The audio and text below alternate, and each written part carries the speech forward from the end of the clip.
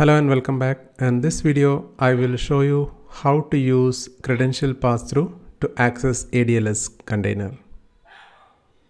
So Databricks does not recommend this option to use or access ADLS. So instead, Databricks recommend to use Unity Catalog, external credential and external location. But in case if you are not having Unity Catalog enabled, or you just wanted to see what this feature is, yes, you can explore this. And this feature is available in Databricks Premium Edition, and also your cluster version should be less than 15. Okay, above 15, this credential pass-through does not support. So first step, you need to have a cluster and you can enable credential pass-through in that cluster. So go ahead and use this edit option. Okay, so first choose your cluster, and if you don't have the cluster, you can create the cluster, and during the creation itself you can choose that option like enabling credential pass-through, or if you have already deployed one cluster, you can edit that and enable credential pass-through. Just use this edit option, then go to this advanced option. Here you have option, okay, and then confirm. So once it's saved, you can go ahead and start your cluster. So that's it from the Databricks side. So from the cluster setting, what you have to do is just enable this credential pass-through. So the credential pass-through use your user identity to access this storage container.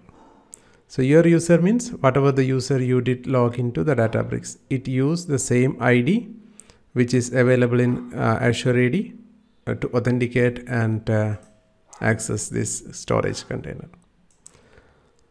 So let's go back to the resource group where I have a storage account created. Okay, so this is my ADLS storage account, and let me create a container here. So go to the storage account, container, and create a container with the name training. Okay, under the training, so I'm going to create a folder with the name movies. Okay, so create a directory, movies. That's it. And I'll upload some files here.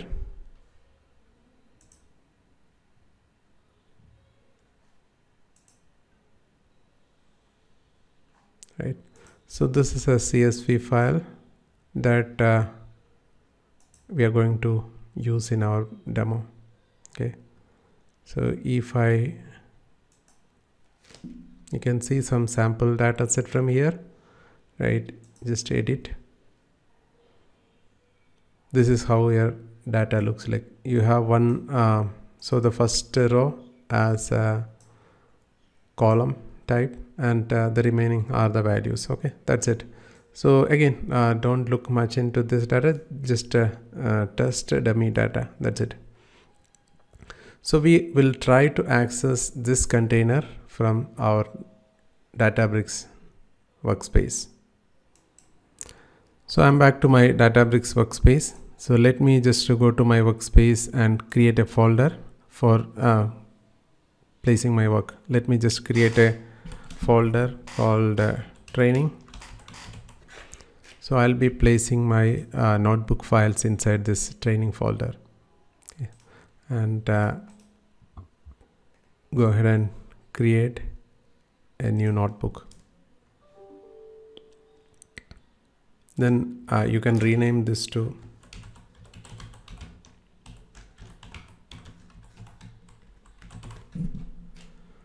right. So make sure you attach to your cluster, which is credential pass-through enabled. So this is my cluster, and you can attach that. So what I'm going to do here is just use this dbutils.fs.ls.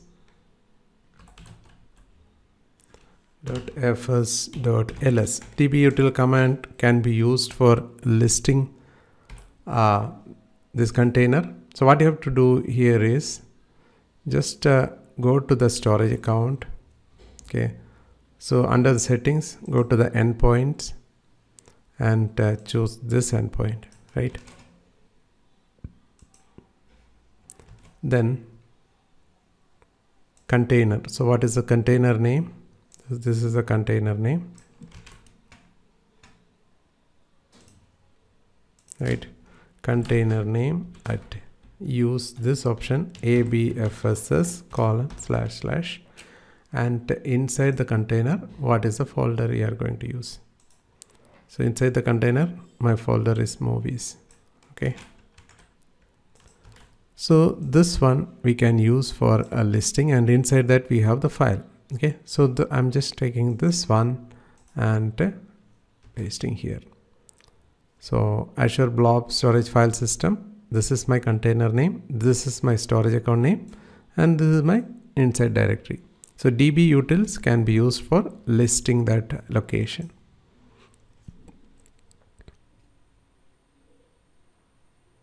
So definitely this will fail because we may not have permission to read that. Okay. So you will get a permission denied error. This is because for this storage container, we don't have permission. So we can go here and set the permission for that storage account. So this is our storage account. Sorry, let's just go to that location, go to the storage account and access control. So you need a storage blob data reader permission to read that. Okay, so we'll just go there and just use the permission storage blob data reader. Okay, so this will give you the read access on this storage, or you can do it at the container level also. Just make a note of this permission, and which user. This should be the same user. You log in to this account, use the same name, right? Then review and assign. So I'll be getting the storage blob data reader permission on this storage container. Okay, so sometimes it take 1 or 2 minutes to update this permission. Then I will go back here and execute this notebook.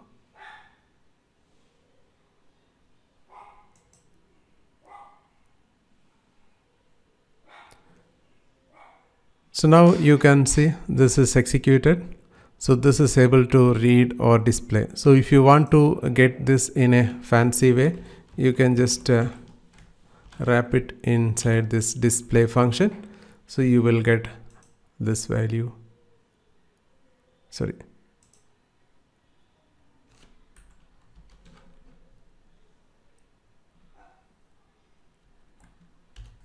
That is it. Sorry for the typo. Display. Right. So this is the file which is available here. Okay.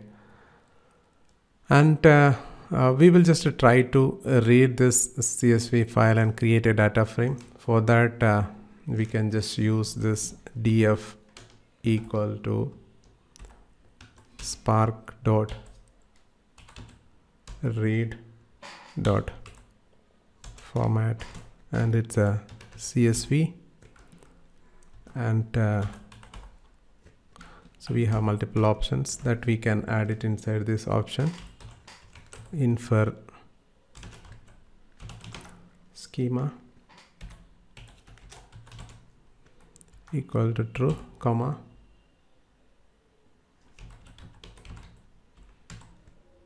header equal to true. Then load. So what is this location? So we will just use this location, or you can just use this path till this CSV file. Otherwise, this is also fine, and we have to use that within the code. Okay. Sorry, this one I.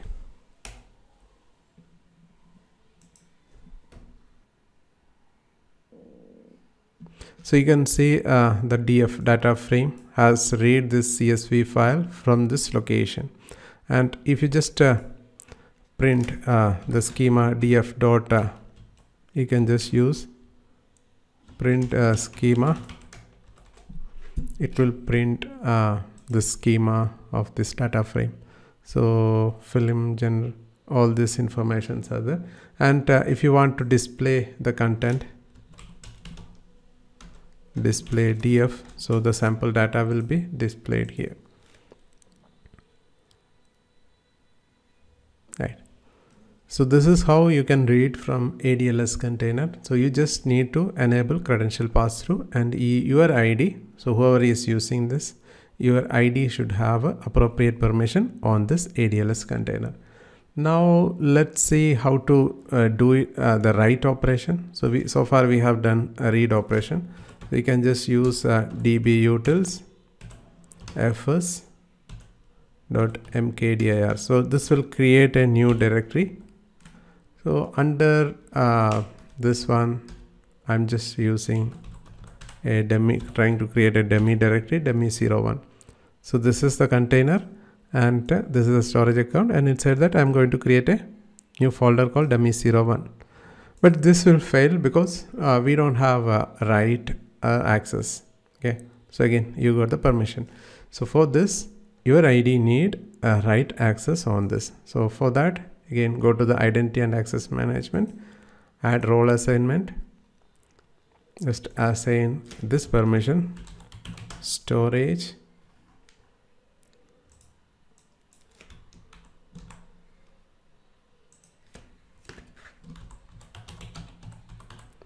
block data contributor. Okay, so we have assigned data reader, which will gives us the read permission. So contributor means it will have the write access on this container, and choose the name. So whatever the name you use, right? So this is the name which I used in my Databricks, and that will have the writer access here. So review and assign.